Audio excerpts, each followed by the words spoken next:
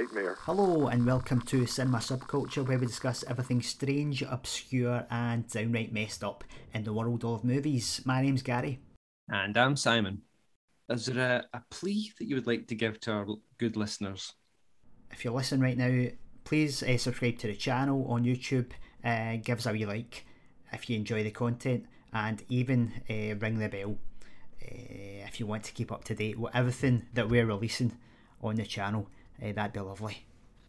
And I just want to throw in, if there's anything that we've done in the past, types of content, I know we've been experimenting with different things in the past that you've really liked, you want to see more of, or if there's something we're not doing that you would like to see some of, just drop us a comment in one of the videos and we'll see what we can do. We're very open to experimenting with different formats. And yeah, we just want to make sure we can get the content out to people. Okay, let's get on with the show. Today we're going to talk about American Movie. And American Movie is a documentary feature from 1999 directed by Chris Smith. It follows Mark Borchradt, an aspiring filmmaker from Milwaukee, as he struggles to complete his first feature film, aided by his friends and family. The film won the Grand Jury Prize for documentary at the Sundance Film Festival and has since become a cult favourite. So Gary, how did you first hear about this film? Now, I first stumbled across this movie late night on television. Okay. Sometime around 2003. Right, okay. 4. I'm going to put my cards on the table here. I think this film is a masterpiece. It's a film I regularly go back to, and it's more than a film. This film has had quite a profound impact on me, and I think its greatness is its ability to tell a very small story, but also to speak about kind of quite large, profound things, but do that kind of effortlessly without being heavy-handed about it. So yeah, I'll stop there for the moment and let you tell me your thoughts on watching the film for the first time. Well, I had never heard of this film until you suggested we watch it. And yeah, I kind of love it as well, man. It's pretty, like, yeah, it was really surprising. I wasn't really sure what to expect. I didn't watch, hadn't seen a trailer for it or anything like that. But yeah, I found myself having to keep reminding myself that these weren't characters, they weren't actors. You know what I mean? They're like, these are real people, and it was just so endearing in certain places. It was just, but it's so funny. Like, I described it to someone recently. I was talking about it. It's kind of like, the way like the Office, what the Office does for like office work, right? Like, as in makes it that bit, like, concentrates it down into this thing where these little funny things that maybe have happened in your real life if you've ever worked in an office, but they're all happening at once in this kind of scenario, in this kind of sitcom thing. This kind of does that for like making a film, and it's like, you can't quite believe that these are just real people, but well, I think you get to a point where you can, and it kind of shows its it shows its heart, if you know what I mean, as we get into it. But no, I thought it was brilliant. I really did. I laughed like throughout it, and found myself like going from like kind of not hating the characters, but them grating me really the wrong way, to like kind of falling in love with them, like, throughout it, and really, and really kind of, I mean, so much so that I'm like, as soon as I was done, I was like, I had to find out what's happened to these, what right, these people are up to. You know what I mean? I had to know that they were all right in some way or whatever, that way. So I thought that was really telling of it. So it left a kind of a mark on me, and I've been kind of telling a few people. I showed my wife the trailer because I had to let her see a couple of the characters from the trailer and stuff like that, and I showed it to a work colleague, and he was kind of not reacting very much to it, and I was like, because he's made films as well, and I was like, that, but it's it's real people, and he's like, what? It's real people. He couldn't quite believe that it wasn't just actors portraying characters. But I think that's everyone's reaction at first, because I thought that as well. I'm like, this can't be real people. Yeah, that's exactly what you thought. Yeah. But I think that's undoubtedly the strength of the film is the characters, because the direction and the actual filmmaking technique of the documentary is very minimal. There's not a lot going on. It's very unobtrusive, fly in the wall, just sort of following these people, and the filmmakers have managed to come across just these bunch of like incredible characters. Obviously, Mark Borchradt is your main protagonist. His friend Mike Shank is hilarious. Jeez, and Mike. Uncle Bill, my favourite. The character of Mark, who has this kind of unshakable confidence, no matter how many things go wrong, he's going to get his film made. And he's got a kind of ambition that sort of seems unrealistic when it's, but also you get these really great monologues of him driving around where he's also very self-reflective, and he knows that he calls his life a failure, and he knows he's not really done much with his life. So I find that really powerful stuff. But what's great as well is you have Mark's optimism, and you have the character of Uncle Bill, who is this like really kind of extreme kind of cynic, existential kind of like everything's terrible kind of attitude. And those two as the main characters kind of really balance each other as kind of opposites to drive the movie. Uncle Bill was sort of giving Mark money to fund his movie, but also being like completely depressed and pessimistic about its future, which is like really hilarious.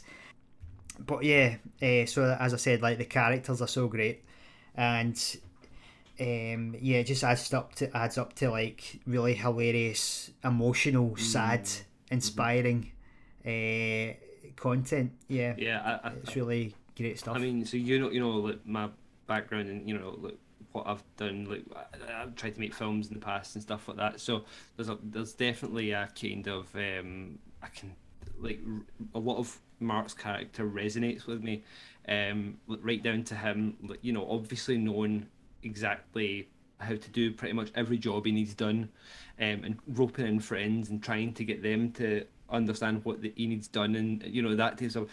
I've been there, and it's really interesting seeing that him trying to do it, and and I mean, don't get me wrong, so no offense, because none of my friends are quite as backwards as some of his friends, but like just for like even like the can you make sure everyone's got brown gloves line. I mean that was, I've been there, I'm pretty sure I've been there, and it's like that was genius.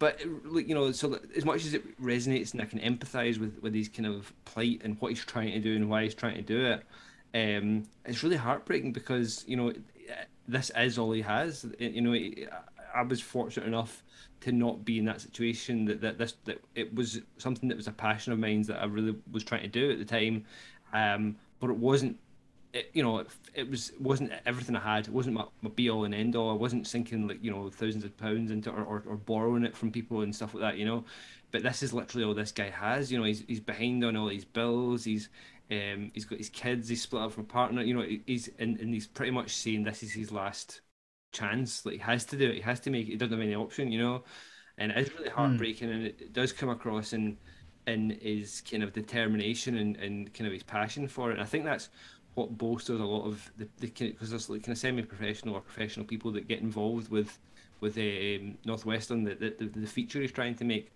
and I think they can just feel that off him, and like one of the guys says, like, this guy's been trying to make this film for however many years it is, and he wrote this whole thing about this is his life and it's his passion, and he just wants to make a feature film. And he's like, I can sacrifice a couple of weekends to help this guy do this. You know what I mean? And it's like, you're like, that's awesome. That's just really sweet.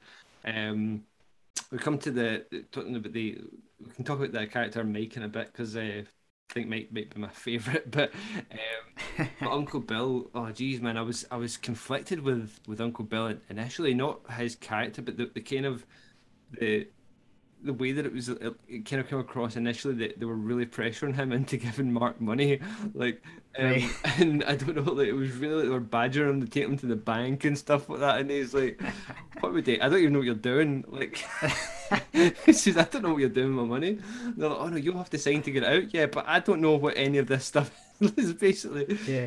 And I mean, what turned me around on that was when he brought him to the house for Thanksgiving. I mean, that, I think you saw a different side to the Mark and Bill relationship there, Yeah. which I felt you were getting less of the Mark bravado that you get from the rest of the film, because he does, does come across as he's not preaching, but he's trying to, he's trying to walk and talk the part, isn't he?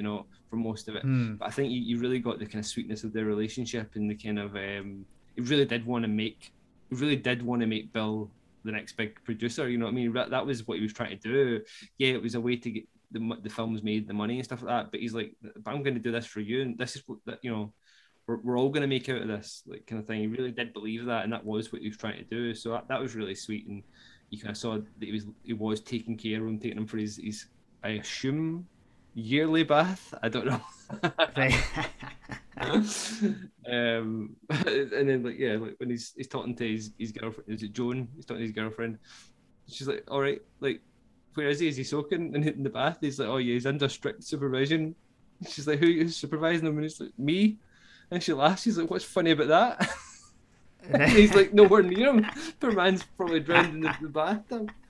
No, it was yeah. So, and then we go to Mike. Oh my god, like I really had to look up when this film came out, because like you look at Mark and Mike, and especially some of Mike's antics, it's very Beavis and Butthead. Like, just the laughing and stuff like that, and the kind of and the stories, and the kind of not like, even just the animation in Beavis and Butthead, where the characters don't move very much. Like Mike's just, his face almost doesn't move or animate.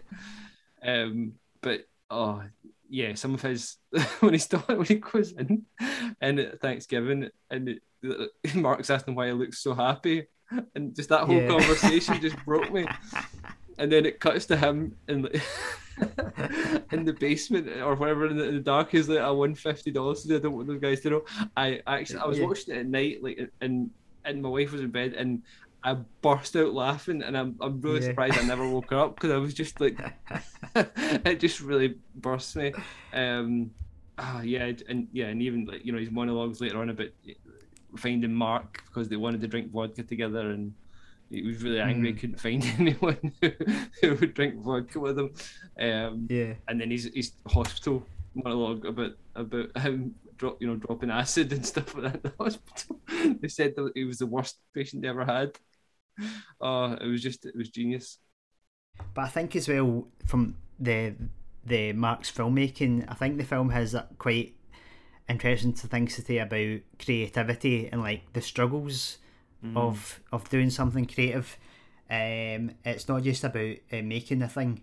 Almost making a thing is easier than finishing the thing, whatever it is you're doing. Yeah, because I think part of Mark's problem is he's the stumbling block to getting things done a lot of the time. Mm-hmm. Even though you see in the film him struggling to get people to help him, I think a lot of the time he's afraid of kind of finishing a project, because like it's the idea of, it's kind of easy to say, oh, I'm making a movie, but then once the thing's finished, you have to have that's when you're exposed. You say, here's my film, and then that's when you can get people are going to say it's shit, they're going to attack your art, whereas like if you say it somehow sounds cooler, just to say like you're making music, or you're making a film or whatever it is. So I think that's a fear that comes across in the film, especially because what happens in the film, they start out making a feature film, Northwestern, which they can't get done, so they go back to finishing a short film that Mark had started earlier called Coven. That sounds like Oven Man. That doesn't work.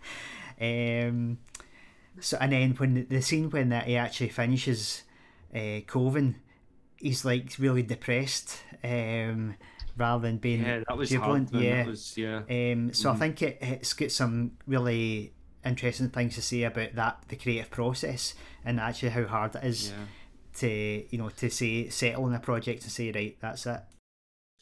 Yeah, and I think like for me, it's that there's a lot of layers to that part. Is him finishing that project, because it comes down to the very thing that I think stopped him from finishing it at that point, or had stopped him finishing it up to that point, was what he needed for the next one, which was basically to try and get some funding, to try and raise some money to be able to do the next film, right? To do his feature. But you see it in that scene where he's going over the numbers with the the camera crew and explaining how much how many copies he would need to sell to make the money back, and he basically he scores it all out and stuff. But I think that's what's stopping him. Like that's one of the things that's really holding him back is if he finishes it, he has to try and make that money back for Uncle Bill and to get to the next thing. You know what I mean? It became this hurdle he had to get over. And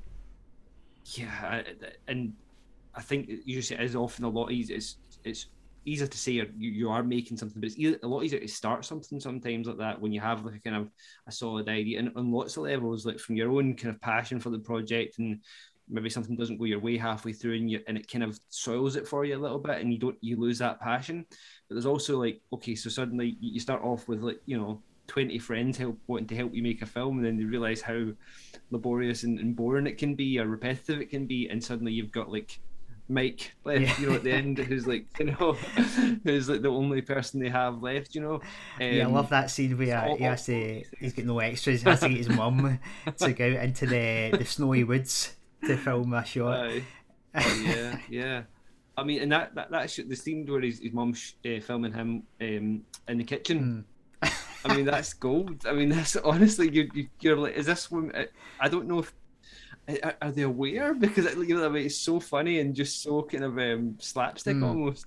But yeah, no, you're right. I think that is kind of, you can see that in the passion he has for Northwestern. And initially, when he's wanting to make his feature, is because it's almost trying to get away from the spectre of the last project. You know what I mean? And it's fresh and it's new and it's something he's been trying to, even though he's actually started making that before as well. So it's kind of this kind of juggling thing, where he's trying to keep the passion up for one project and moving across to another.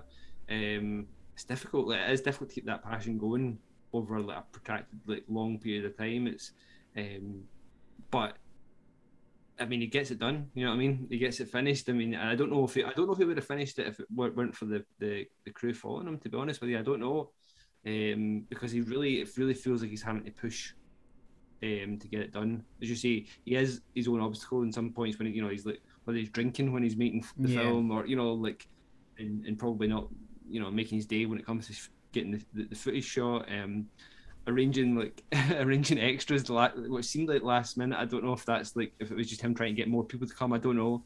But yeah, I mean, you can't knock him for his kind of resilience and his kind of tenacity. Yeah, I think anyone who's done anything creative will appreciate the struggles, because you've got the dreams of what you want to do, but I think what this film depicts really well is life just getting in the way of that as well. You have to go to your whatever your job is. You've got kids, you've got family problems.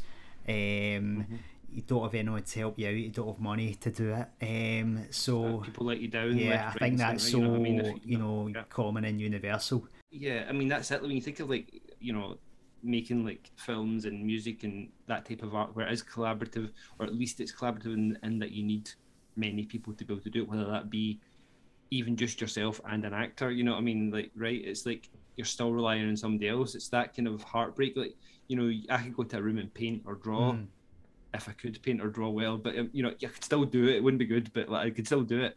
But having that, like, to rely on someone so heavily or other people so heavily, and as say they can let you down or they can lose passion for it, and then suddenly you're bringing in a whole bunch of new people to try and help you finish something. There's just so many layers to that. It is a miracle that anything ever gets properly made, doesn't it? I mean, there's a lot of instances people are being paid to do that, but you find in life that even you can't pay someone enough to do something sometimes, like to get them to come and turn up at the right time, And I think it also depicts, that turmoil of wanting to be great at something, but also worrying that you're not actually that talented.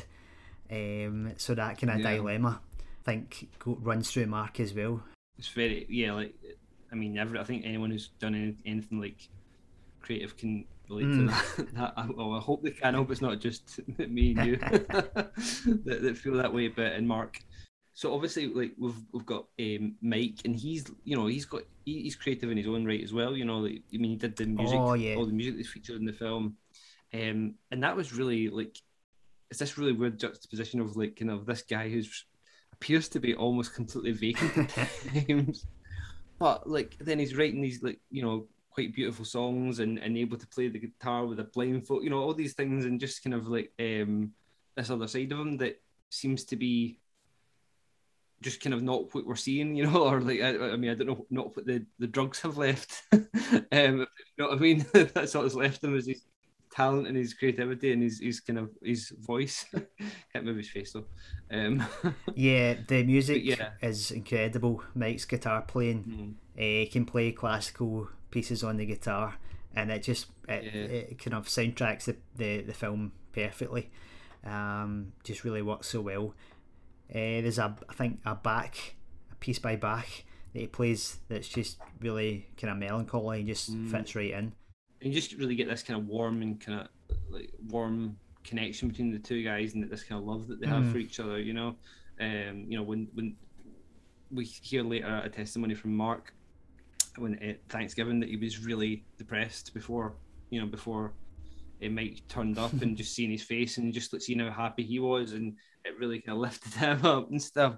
There's a lot of that kind of stuff that you wonder if we're like they just have this love for each other, and kind of totally, I do believe they pretty much do anything for each other. It's pretty sweet and funny and kind of like heartbreaking its own way a little bit. I've shown this film to a couple of people and they've not really got it, and they've said, right, what is funny about it? Are you like laughing at the people? And I think superficially, the film could be seen that way, but I think the more you watch it, that you're laughing along with them, even though you're kind of laughing at their antics and like how crazy they are. Sure. I think I feel a real warmth for these people, and although they make me laugh, it's not in a kind of smug way. I'm not laughing at them at all. No, I think what breaks that for me a little bit is that generally the characters are either telling you a funny story when you're laughing, right? They are a bit mischievous because they're being filmed. I'm not saying they're playing up for the camera, or that's not them, but they're definitely, like, I'm going to tell you a funny story, and then they're going to, ha, ha, ha, so that they're in on the joke a little bit of what they're doing, right? Or not what they're doing, like what they're telling you, right? But another thing that breaks it for me is the fact, like when with the gloves incident, right? When Mike's saying about the brown gloves, and there's a couple other instances when Mark cracks up at him, right? And you're like, oh right, so Mark's like pretty funny and kind of strange and just little bit kind of outside of kind of the conventional norm or whatever. But Mark's also like finding what we're finding funny. That way he's like laughing as well. He's like, he can't believe that people are being a little bit like ditzy as well. So I think that breaks it for me a little bit. And you're right. I don't feel any I'm not laughing. If I saw Mike fall down and break his nose, I'm not going to laugh at him. I'm going to be concerned for Mike. I mean, I think that's the difference. I'm not laughing at them. I'm kind of laughing with them and kind of in, and it feels like you're kind of in the joke a little bit with them and their life and their kind of the fun that they're having, and they, just you just see crazy antics and the kind of their history. Yeah, I think we should comment on the title as well. I think it's American movie. Oh, yeah. So I think the film has something to say about, the idea of the American dream. Having a dream, trying to make some of your life climb from the bottom up to the top to change your life around. So I think Mark's enthusiasm, Mark's positivity is emblematic of that. But at the same time, I think what the film does so well is to show the reality of the kind of myth of the American dream and how what actually real life is actually like. It's a really well depicted slice of kind of unfiltered reality. But I think what's so interesting is Mark's kind of indefatigability. You know, he can't not be beat down. He's still got that dream that he's gonna make it. Maybe he's sort of talking it up for the cameras, but I think that's what the film makes the film so great. That it's able to balance those two things. It's sort of a critique of the American dream, but also a celebration of it at the same time. I get the impression from Mark that he is. I do feel that he is knowledgeable of what he's talking about. He knows exactly how to do what he's talking about, you know, and you know, he knows the parts of the business side of things and trying to. So, you know, I think given the resources, I do feel he could pull it off, you know, because he's not an idiot. He's just kind of trapped in his situation a little bit, you know. Yeah. I think we should say as well they're shooting on film as well. Yeah. And it's crazy when you see them having to edit it and the amount of extra labour that goes into actually working on film compared with digital. And Mark's doing it, Mike's doing it. I can't remember, the other friend's name, the guy that got out of jail at one point. Oh, Ken Keane. Yeah. His mum's helping, you know. And that's a scary prospect for my mind to think about, you know, cutting actual film. That's like and there's the brilliant scene when they lose 2 frames of film. Yeah. But, they're scrolling through, where did those 2 frames go? They seem, in those moments, like, you know, again, they're so plausible and perfectly legitimate filmmaker, you know, so I think that really like helps their credibility and the kind of thing. But as you say, it really, then you're hitting the face with the reality of him trying to sell this short film for $14.95 per copy. You know, like it's pretty, you know. And again, it come back to the kind of heartbreaking nature of that he really does lay it on thick. Like this is his kind of chance. This is his shot, and he's. But I mean, I don't know. I've seen his kind of you know, his stuff online, things like that. He's still got a few films that are kind of been in production since the late 90s and stuff, so I don't know. He's been in a few films as well. He was actually, you know, Mark's been in he was in a Jet Li film called The One, right? And Cabin Fever 2, which I've seen, but I've only seen it once. But apparently he was in Cabin Fever 2, so you know, I think I was looking because they apparently they had the Mark and Mike show for a while online, right? Yeah, I couldn't find any clips of it or anything like that, but yes, no, I never caught any of that. But I know they cameoed in Family Guy as well. That's right, yes. Mark and Mike. Yeah, it's a shame. I watched one interview with him on a podcast maybe from about 5 to 10 years ago, and he was talking about he sort of had given up filmmaking, which was a bit of a shame. So he only ever finished Coven, which is on the American DVD that I've got, which is a treat. But it's a shame because actually the footage of them looks incredible. They really stark, black and white. I did think a lot of the cinematography that's showcased in American movie of his films looked really good. I mean, I don't know. I know he didn't shoot it all, but yeah, I mean. I don't know if it was Mike that shot some of it or not, but he didn't seem to know what he was doing with the camera. But I thought, it looked good. I was really, you see that even the trailer opens with shots of Coven, and you're like, whoa, this does feel like kind of, because he describes it like he's doing a kind of Night of the Living Dead type thing. You know, that's kind of I think where he's coming at from his heart anyway. So he does kind of achieve that, and I think we'd be interested to see what he could have done given the means. But I don't know, the American Dream part of it for me is it's quite a contrast to what what you see. I mean, you see him driving about trying to lift his mood. He goes and visits the houses, the big nice houses and stuff like that, you know. And then immediately insults them, saying he doesn't want one like this. He wants the flatter one, and not this is garage. So I do, and like some of the animosity to like his mum and stuff like that. Later, you really do get his like the beginnings of possibly some, and maybe what led him to stop making films. Like the bitterness that he maybe has. You know, he's saying that he doesn't want to be like her. You know, working 9 to 5, all that kind of. like Rage Against the Machine type thing, you know, like the way that he doesn't want to work at the funeral parlor and stuff like that. So I could definitely see him getting pissed off with it and stuff. So I think that's where you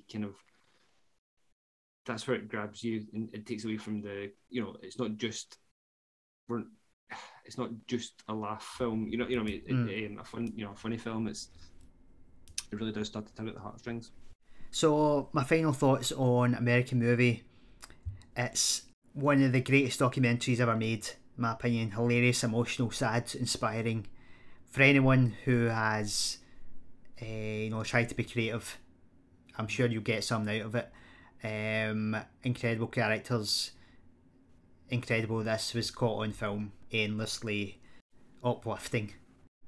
Yeah, man, I've got to agree. Don't think I can really add much to that. I think it really does. Yeah, as you say, if anyone who's ever tried to make something will find a little of themselves in here, whether they want to admit it or not. And I think that's what helps the kind of the fun and the kind of the funny moments of the film, and really helps it strike home. I mean, you know, it's the best comedies. Like, it's funny because it's real. You know what I mean? That's what, you know, why a lot of these things work. And as you say, it's amazing that they managed to capture this, and that it isn't a scripted film. You know what I mean? Because it's just insane. No, I really appreciate you bringing it to my attention. I think it's definitely one I'll watch again with some funness. So you've been listening to Cinema Subculture. If you'd like more of this content, please make sure you've subscribed on YouTube, like the video, and hit the notification bell.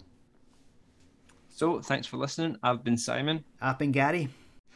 It's all right. It's okay. There's something to live for. Jesus told me so.